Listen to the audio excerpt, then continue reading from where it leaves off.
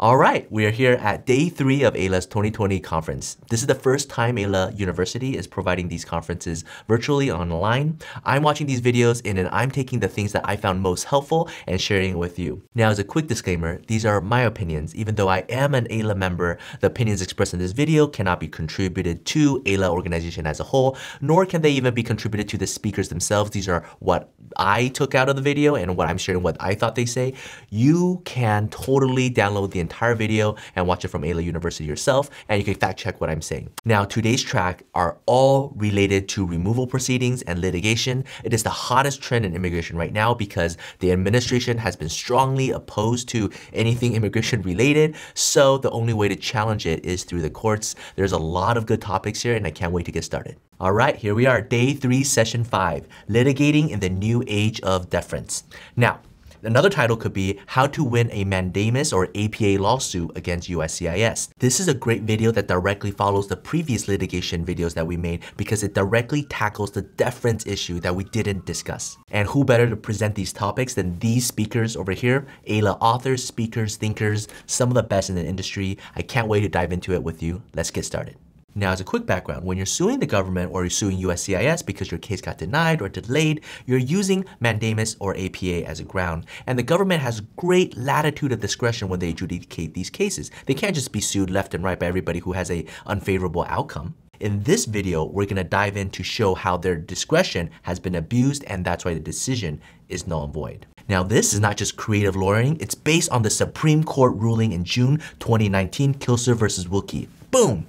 Now, it is a very tight case. It's 5 justices versus 4 justices, and it is essentially overturning the previous deference principle. Now, I said essentially because it didn't effectively overturn the deference principle. It just created 5 additional elements that when you are suing the government on abuse of discretion, you really need to look at these 5 elements. And the public policy on both sides is quite clear. You cannot give unlimited power to different agencies to decide whatever they want and change whatever Congress decided and implement however they want. On the other hand, each agency should have their own discretion in how to implement rules to try to catch fraud, to try to make things more efficient. So what exactly is the boundary? In this new case, they essentially created 5 elements or factors that the judge should really consider when they are deciding if an agency really abused their discretion so that they should change their decision.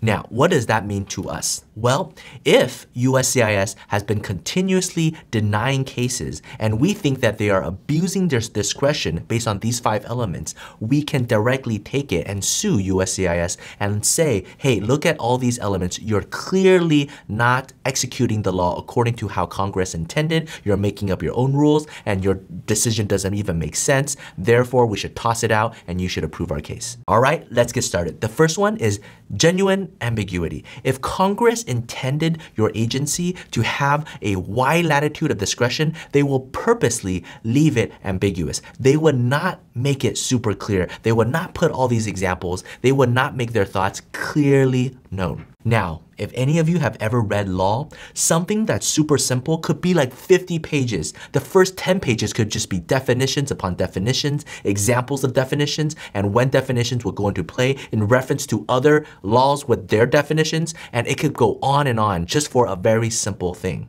Meaning, it is very rare for Congress to leave anything genuinely ambiguous. Now, there are certain things that can have some ambiguity, but that's just those limited things. And we know as immigration practitioners, when you're applying for visas and over the years, things are constantly being decided and determined and interpreted by USCIS. In one year, they would approve the case based on their extraordinary ability. In another year, they will revoke it saying, nah, we changed our mind.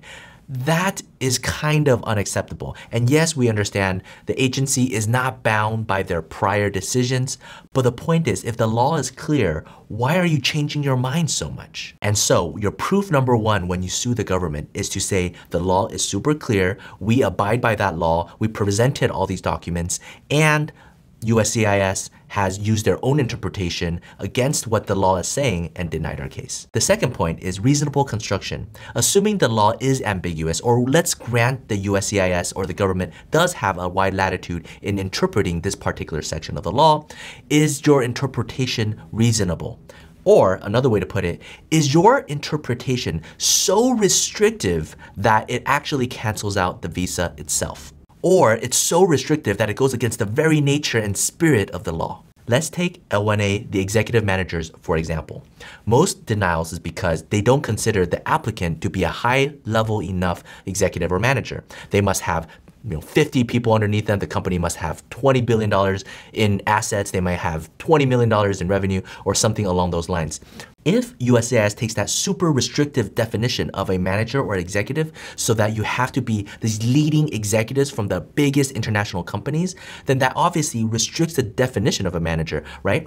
If you are a manager at a local McDonald's, you are still a manager. What was Congress' intent of a manager? There's super low managers and there's super high managers. So under what circumstance is that interpretation correct? I won an L1A appeal case based on this reasonable construction. The government argued that the L1A did not qualify because the office was too small. It was only 100 square foot.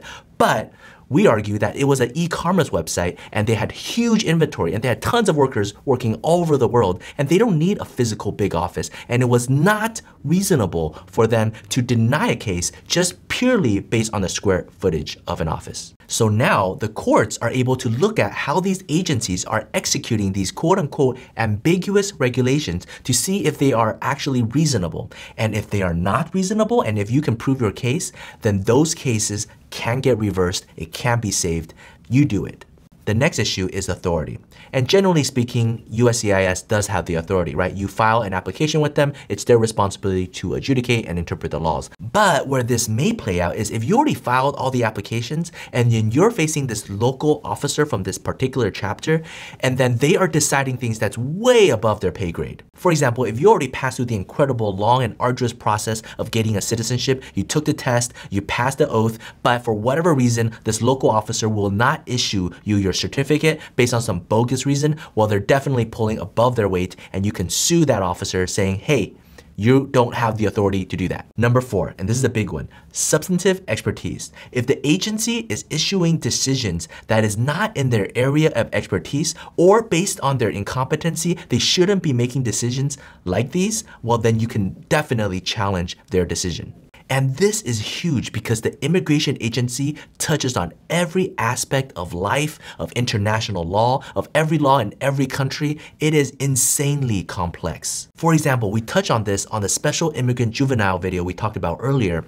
And basically, the government, USCIS, is going back and challenging original decisions by the family court on whether or not a kid is actually abandoned, neglected, or abused. These family court judges specialize in dealing with kids with trauma. It is their expertise. And here you have a USCIS officer thousands of miles away in a little crappy room adjudicating this case without having to interview the kid or the witnesses, and they are directly saying, hey judge, you made this determination about abuse and neglect, but we think you're wrong. And that determination is ripe for challenging it in court because they do not have the substantive expertise to adjudicate these cases. This level of expertise really belongs in the individual courts in that specific county, in that specific state. Another example is asylum law. These USCIS officers and these immigration judges are reviewing these cases, but they do not have training in international humanitarian law and trafficking and the disaster that these individuals are facing in foreign countries. So if your asylum application gets denied because the USCIS officer essentially writes,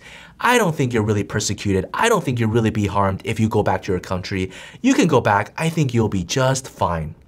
You can totally appeal that in court now by saying, how do you know? And the list goes on and on and on. How does a USCIS officer know constitutional law about religious rights for R1 and EB1 applications? How does a USCIS officer really understand the complexity of an international merger and stocks exchange going off on Hong Kong, Shenzhen, every area of the world? How does a USCIS officer know the birth certificate regulations regarding China before the Communist Party took into effect and before there was an empire? It's just super complex. And so on one hand, they do not have the expertise regards to all of these areas. And it is your burden as the applicant to provide them all of the documentation. And so if they deny your case based on all this indisputable documentation, then you have a right to challenge them. But then on the other hand, USCIS does deal with the whole world's immigration applications to the US, so they do have international expertise and they do have resources from other agencies. And so if they are able to find something that's able to contradict you, then they of course have the deference. So this goes back to it's your burden of proof as the applicant, as the lawyer representing your clients to furnish an indisputable case that you can win with USCIS and with the courts. And number 5, no surprises. I love this one because depending on the administration, a Republican, a Democrat, somebody who's pro-immigration, somebody who's against immigration, somebody who's a nationalist, somebody who's a globalist, depending on the vision of the top dog, USCIS as an organization seem to be changing year in and year out. In year 1, this is okay. In year 2, this is not okay. And now, based on this new rule, you cannot have surprises. If you're going to change your policy, you better release a memo and it better be well-reasoned and sound. And one of the best examples of this is the lawsuit between Harvard, MIT against Department of State and ICE, right? We made a video, Harry Potter style, over here. You would do well to check it out. But basically, this is the exact argument they made. You cannot give us a surprise. You originally made a determination in March saying international students don't have to be physically in class. They can just do online classes.